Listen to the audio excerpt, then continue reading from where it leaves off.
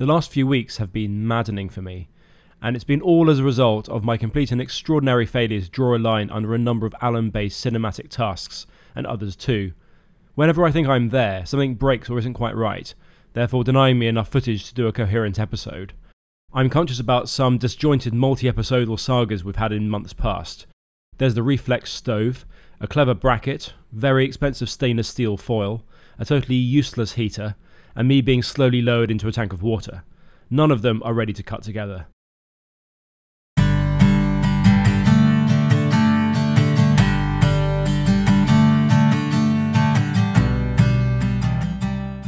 And then this. Some observant viewers amongst you will know that I'm not really into the heat. This famously scorched corner of our world, England, is rather warm at the moment. Installing aircon into Alan would be a rather short-termist operation, so that's out. Anyhow, onward to eventual victory we stride. I can show you a beginning-to-end story.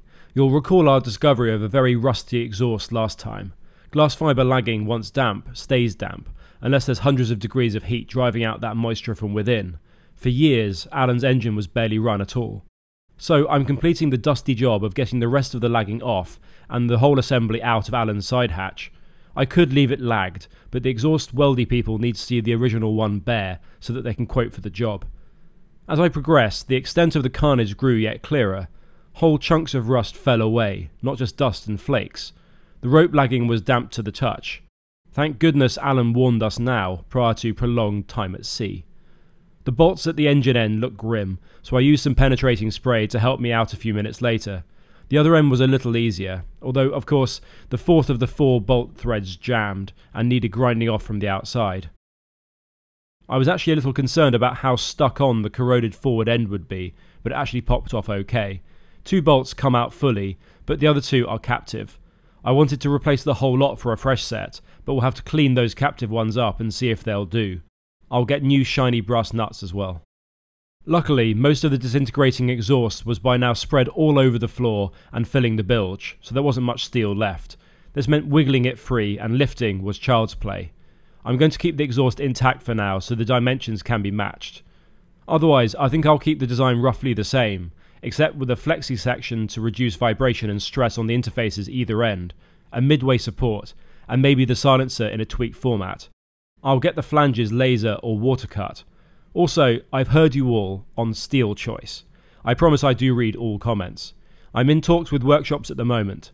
316 stainless might be possible, although as far as our inquiries have gone, with the silencer from another grade, 304 stainless for the whole system is a little cheaper, so it is an option.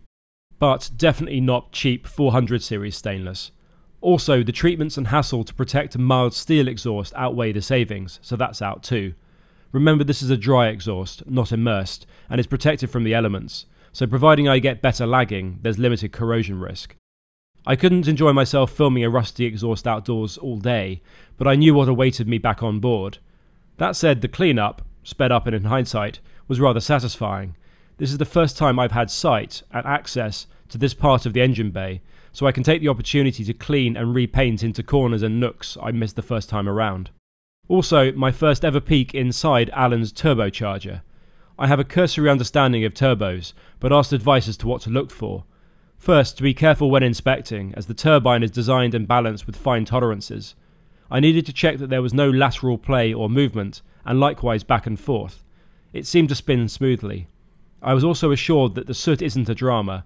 I could carefully brush out a little, but a proper high revs run the next time I fire Alan up will help clear that.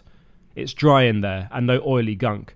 This is also a good sign, so my mini-examination gave the turbo a clean bill of health. By this point, the slim portion of my internal sense of humour allocated to coping with hot weather had diminished somewhat. Alan therefore received a gift.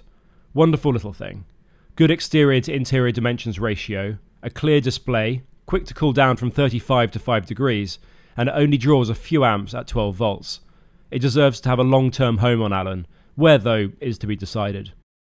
Still unconvinced as to whether the direct sunlight outside was outweighed by a light breeze, I did need to complete the penultimate phase of that infernal searchlight housing, doubling up as a step from Alan's bow end to upper deck. I had all that mucking around with the height and position on the 3D curved surface, and have now decided on the location. It needs a full range of swivel without clashing with the floodlight, and vice versa. Some precision Sharpie work later, the next job was to rub back the surface. Through Alan's pristine new paint job, through the gel coat, which was impressively thick, and until fiberglass was exposed. I wanted a strong fiberglass to fiberglass bond. Dust all having been vanquished, and it was time to squirt on some remnants of a tube of 5200, the famed hyper-strong adhesive of the boating world. The old nozzle was clogged, and I decided not to waste another, as this was the tube's final assignment before, well, empty sealant tube oblivion. A little Gorilla Tape to ensure no slippage, and a full 3 days were needed for the bond to strengthen and cure. The adhesive on the Gorilla Tape is as strong as hell, and will rip off even a good paint job if you leave it stuck on for too long. These short tabs though don't matter, as you'll see. I spent an hour or so packing the gaps. I decided it would take forever to perfectly match the profile of the orange shell to the profile of the housing base, so instead I squeezed in a dense ring of Glassfibre offcuts in an epoxy resin base. Once cured, I sanded back any lumps, bumps and sharp snaggy bits. Next, yes there's always a next with this damn thing, the flaps of fiberglass to secure and seal the join. I pre-folded the strip so that they would take on the right angle shape more easily and not spring back out, leaving a weakening air void. My plan was to only glass a few layers.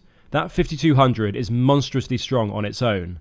Fiberglass sponges up and wets out with resin exceedingly well. This meant that before even deploying the epoxy resin, a quick reminder that it's wise to use epoxy if on previously cured polyester resin composites parts, I decided to use a special resin-compatible spray glue. It's a godsend when trying to get multiple layers into place and staying there when springiness or gravity isn't on your side. Then I could laminate with resin at leisure, or at my partial leisure, as the direct sunlight and deeply unsporting temperature caused the medium-speed resin to gel and cure at warp speed. The remnants in the pot quickly heated up, smoked, and nearly set itself on fire. Anyhow, the housing is on.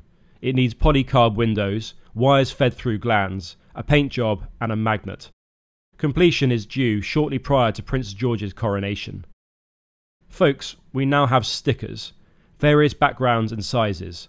Removable bumper stickers are arriving soon too, so you can adorn your cars, phones, laptops, bottles, and even yourselves with more Alan. Pure excellence. Bye.